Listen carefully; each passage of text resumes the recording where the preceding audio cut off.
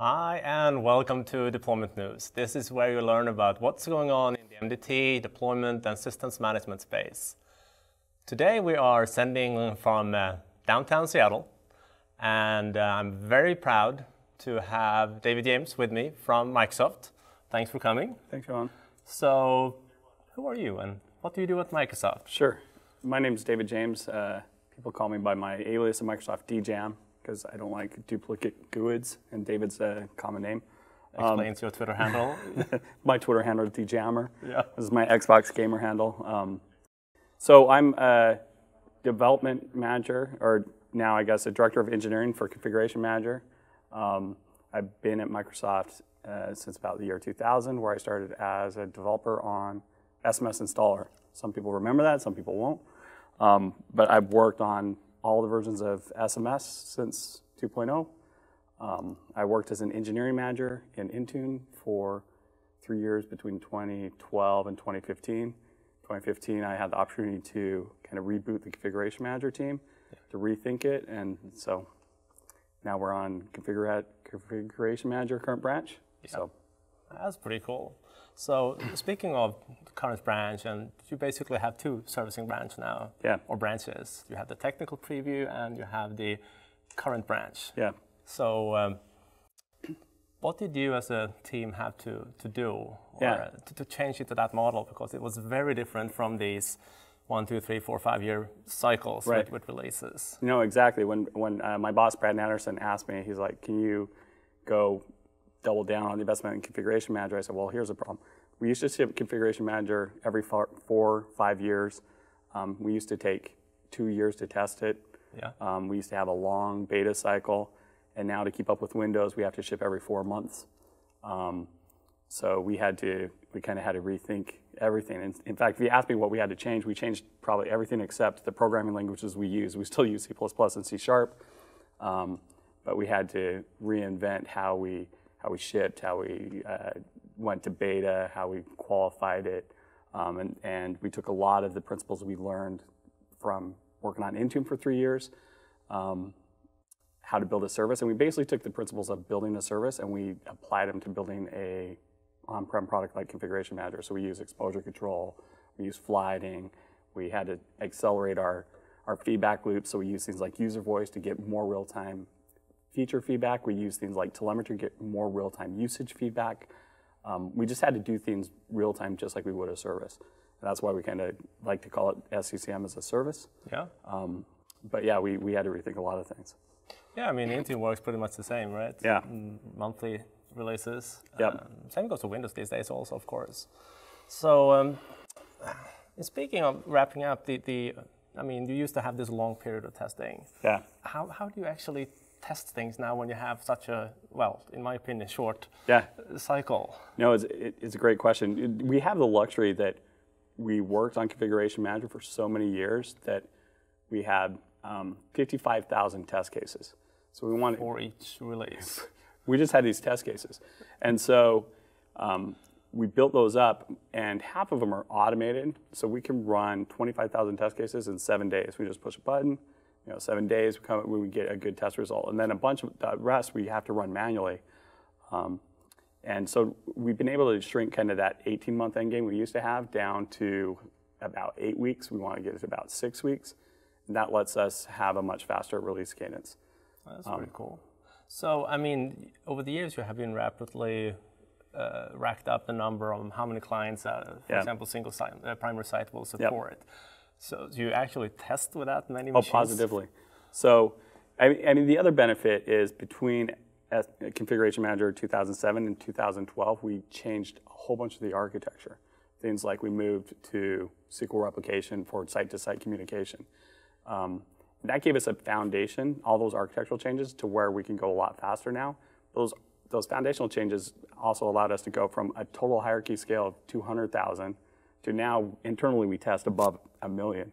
We don't have a customer that needs 1 million yet, but we push it that high to kind of find the bottlenecks and the next level of bugs that we would hit in perf and scale. So yeah, I was watching the End Zone program with Ben Anderson and Simon last night actually, and they just announced that one of their, the biggest customer just went up to current branch 1610, I think it was, 460,000 clients. I was like, wow. Yeah. That's a lot of machines. Yesterday, I think I saw the biggest customer was about 490. So wow.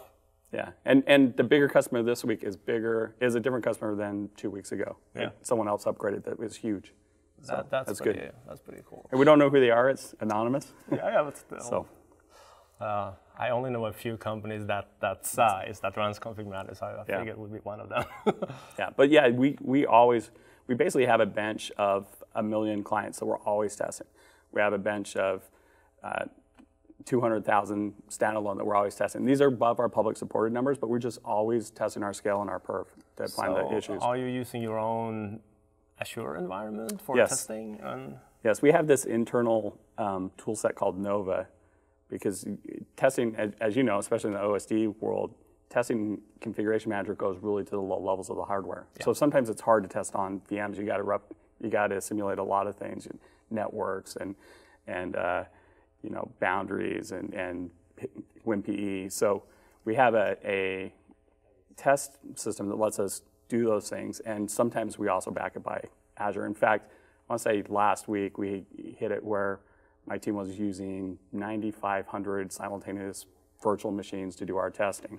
Wow. And at least half of it was Azure, and half of it might be on physical because we need to test both sides. Yeah, that's pretty cool. So these different branches, technical previews versus current branch, how are they different for you guys? Yeah. So one of the things we learned from working on Intune and coming back to Configuration Manager is we actually, from an engineering team that wants to go this fast, you can't have two branches. So the code for technical preview and for the production builds are the same code base.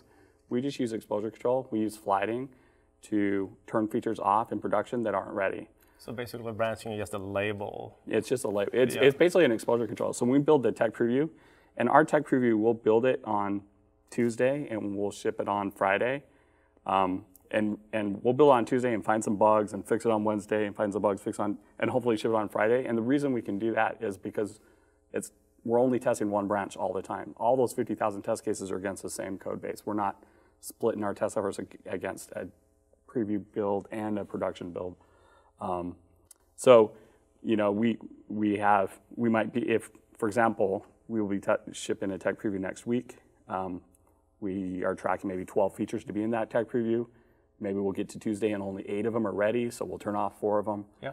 We'll ship the build on Friday. Then when we get to production, we'll do the same thing. And 1702, which is getting really close to shipping, I think we're tracking about 50 features to be on in 1702. Wow. And 45 of them are looking really good. 5 of them we might have to turn off last minute, but that's how we can manage doing both tech preview and production out of the same build. And I can tell you, as a config manager techie, I like to play around with config manager things. This stuff of releasing on Friday, that's so shiny, because then I know I have the weekend. I can actually play around with the things. So don't stop doing that. It's fantastic. It's absolutely fantastic. The other thing that I like about the tech preview, on the car ride here, I was trying to do the math, and we shipped our first tech preview, Ignite 2015, I think. And we've shipped 21 tech. We shipped every month except the month right after that Ignite build. So we shipped in May, then we skipped June, then July, and every month since. So it's been 21 tech previews in a row. That's pretty exciting. That is. So for companies that or organization wants to evaluate and test these, what do you recommend? What should be their approach? Should they have like 2 separate lab environments, or one for current branch and one for the technical preview? Yeah, well, definitely, tech preview, the most useful way for that is, like I said, we build it and we basically ship it very quickly. Sometimes we'll ship it when we know features don't work. And the reason is our most important value of tech preview is get new features out as early as we can to get feedback on not the quality, but on the features. Does this feature usability make sense? Does it have the options and flexibility that customers need? So we ship features in tech preview as early as we can to get that feedback. Yeah. So if you think of tech preview, that's what customers should use is try it. If you see new features that you're interested in, look at them, give us feedback, use UserVoice to give us feedback. Production is, obviously what you should run in production. Tech preview is crippled. You can't run it above 10 clients. that's by design because we know that we haven't tested it a lot. Yeah. If you want to have a pre-production environment and a production environment, then you should run production in both of those, and you should use Tech Preview just to try new features and give us feedback. So a small lab and test can even be like a single VM just running. Yeah, and you know, the easiest way probably to get a Tech Preview environment up is, I know one of the configuration manager MVPs, Nikolai, has a great blog that how to get it spun up in Azure. Yeah. And because it's coming every month, you know, if you get that set up, you just go in every month, go into your Azure VM and click, you know, because the setup now is so easy. You just click and get upgraded month to month. Yeah, so. just remember to turn it off when you're done labbing, so you don't rack up your... Yeah. Yeah, that's right. So speaking of these UserVoice things, how do you as a team use them? Yeah, so UserVoice. UserVoice, there's 20 items on a page, and there's 75 pages. So there's about 1,500 requests on UserVoice. The way that we use it is when we ship a feature into production, we'll mark it completed. When we've shipped it in a Tech Preview, we'll mark it as started. And when it's 30 days, sometimes 60 days from being in the next Tech Preview, we'll mark it as planned. So, you know, we actually are already coding a lot of times when we haven't marked it planned or started yet. We just use those to signify it's close to a preview state and giving us feedback. Of those 1,500 items, 8% of them are already marked completed. And then 5% more are either started or planned, which means they're in Tech Previews. That's awesome. And so when we ship 1702 next week, I think we will mark somewhere like 40 more as completed, which is exciting to me because if you know, 2 years ago when we were going around talking to customers, talking to the community about Configuration Manager, current branch, if I said, I'm going to listen to all the requests, all 1,500 of them, I'm going to fix 15% of them in the first year, I don't think people would believe that we could do that. So yeah, I remember, I think it was Ignite, could have been MMS, but I don't think it was Ignite, where you had already then completed about 60 of them, or 61 or 62 of them. And now you almost double that or more. That's, wow. Yeah, and you know, obviously the ones on the first page, their vote counts are in the thousands. I think the top one, which is third-party patching, is above 2,000 votes. Yeah. But I read through all the UserVoice. I used to read through them all every week, but now there's too many, so I read through them all every 2 weeks. Yeah. Including the ones that have 1 vote, or some of them have 0 votes. And sometimes we complete ones down there too because it just makes sense. That's cool. And then on the first page, the top 20, I think that we have 12 of them are marked as started, which means they're in preview already, and 4 more are marked planned, which means they'll be in Tech Preview probably this month or next month. So even the top requests, we're making a lot of progress on. And someday soon we'll make progress on the third-party patching. So that's also nice. So in addition to this, I know that, for example, at the MMS conference, you have a few of your developers also visiting, and a lot of MVPs also signing up to do these hackathons, writing code for, well, in less than a day, basically, or often. Can you tell me more about that? Yeah, no, hackathons is become kind of ubiquitous now in Microsoft, especially with Satya and the culture that he's driving and moving to kind of a growth mindset, take experiments, take risks. Yeah. And hackathons is just a great exercise for engineers to kind of get out of the tedious everyday thing that they're doing and try something new and take a risk. We do hackathons internally. The ones that I personally love the most are when we get the MVPs together and do a hackathon, and the MVPs will come into Redmond and we'll pair up with engineers for a week and we'll do 10 projects and then we'll compete and we'll see who wins. And we did our second hackathon last November, and there was some great ideas there, some of which we'll ship in 1702. So you actually implemented stuff that was originating from hackathons? Yeah, for sure. In fact, the first hackathon, we already have shipped, I want to say we shipped like 6 of the 10 features. One of the ones that people know the most is just in the UI when you can see whether machines are online or offline. Oh yeah, the status, you know, that was coded during the first MVP hackathon we did together with the MVPs. Wow, that's cool. And then there's a infamous one that someday we'll ship on being able to do nested task sequences. Yeah, I've seen that one, yeah. So it was great. It was great to be able to get engineers together with MVPs and really kind of drive the passion of what would make a great feature. Yeah. So where do you see Config Manager will be in, say, 2 or 3 years from now? A great question. So 3 years. So right now is March 2017. So 3 years from now will be March 2020. So that's hopefully we'll be shipping Tech Preview 2003, right? And I'm sure we will, because I think we have a huge customer base for Microsoft for management. And as we look at their needs, we'll continue to solve and figure out what they need. We'll continue to attach Configuration Manager to services, whether it's Windows as a service or Office as a service or Azure or some of the new services like OMS that are coming out. I think what you'll see is SCCM has just become an enabler for a lot of IT departments to adopt more and more Microsoft technologies, more and more Microsoft cloud technologies. Yeah, yeah. So the Upgrade Analytics connector came recently. That's a great example. Yeah, I think that's what you'll see a lot of is Configuration Manager facilitating more adoption of technologies that will help customers move forward. And connecting to. Yeah. All right, that's cool. Yeah. So more hybrid things. Yeah.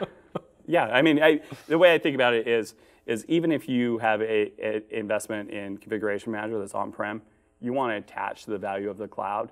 Let me just give you an example. So Configuration Manager is about 14 million lines of code. And we've been building it the same way for years and years. And this last year, some of my team took a part of our code base and moved it to what we call Cloud Build. And what used to take 2 hours to build now builds in 8 minutes. Wow. Right? But you can do that with anything. Think about Patch Tuesday. Patch Tuesday, which when we test 1 million clients, the hard thing is getting through all that state to produce the reports real time. Yeah. But if you use cloud for that, if you have a big, at CAS, say you're one of those big customers of 400,000, your CAS normally will sit at 1% CPU all month. Yeah. And until Patch Tuesday, right? And then it'll have to burn through all those state messages. But what if you could just borrow some cloud CPU for 10 minutes to do it, right? So there's a lot of power of scaling out with the cloud or using, just all kind of, and machine learning will bring a lot of interesting things to it, and that's what things like Upgrade Analytics are really interesting. So I think of it as, not so much hybrid, but attaching what you have to the power of the cloud. Anything else, any cool stuff you want to share around Config Manager? I don't know. I've been on the product a long time. I'm super passionate about the product, and what a lot of that passion comes from is just the community I get to work with, the customers I get to work with, the features I get to build, the problem set. For me, it's like my dream job, and I'd love coming to work every morning. But it's especially getting to work with the customers and getting to understand them better, and whether I talk to some customers in financial or education or medical, and they're all so different, but some of their problems are similar, and finding those features and building them, I just get really excited about that. Yeah, I mean, the Config Manager community has been absolutely fantastic, and I do trainings every now and then, and I usually tell my students that, all right, if you think about something, don't build it yourself first. Look around, because the likeliness that somebody already done it is really, really high. Yeah. And a lot of people don't mind sharing either. Yeah. That's something I like. Right. Contributing is indeed everything. So. Right. That's cool. All right. Thank you so much for coming. Thanks, Johan, for inviting me. Time out of your busy schedule. Thank you very much. So, all right. And thank you, guys. If you have any questions, we are both online on Twitter. DJammer with 3 M's. 3 M's. And Jarvid Mark is mine. And thanks for watching. Bye.